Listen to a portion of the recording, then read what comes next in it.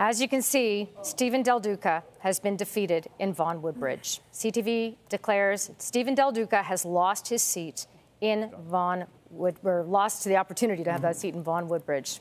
So let's head to Beatrice Vaisman in Vaughan Woodbridge at Del Duca's headquarters. What is the reaction there, Beatrice? Can only imagine.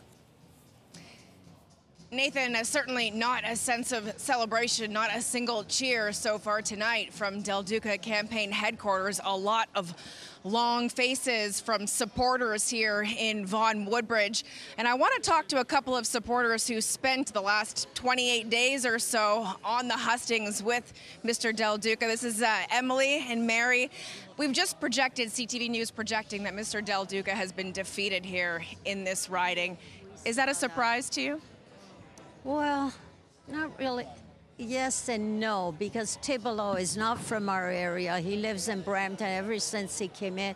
And Stephen has lived here all his life in Vaughan. And I thought for sure this time he would get at least this seat. He's worked so hard, he and his family and all his supporter. He's out there every day. I mean, I live down the street from him, and I see him they're running late, like at midnight, he'll go for his run, or he takes his kids to school when it's his turn, not these days.